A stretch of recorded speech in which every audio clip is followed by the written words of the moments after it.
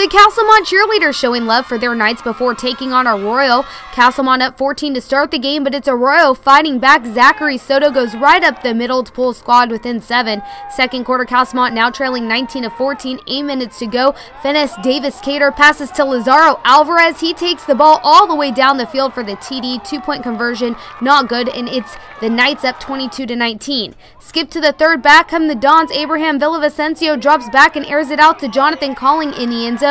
Arroyo now going for the 2-point conversion, and it's almost the exact play. VILLAVICENCIO again to Calling, and this time it's a one-handed grab, 27 to 22.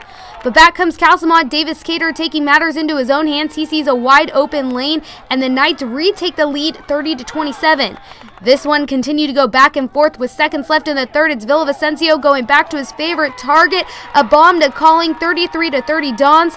Again, the Knights not giving up. DAVIS-CADER with the handoff to ALVAREZ, and we're just going to let him run for a while. ALVAREZ having himself a night on the ground. Nobody going to get in his way. Castlemont retakes the lead. It's 36 to 33, but just too much Arroyo in this one. VILLAVICENCIO with the handoff to Milton Render the third, and the Dons would hold on to win with the final of 40 to 36. VILLAVICENCIO leading the way with 3 touchdowns in this one.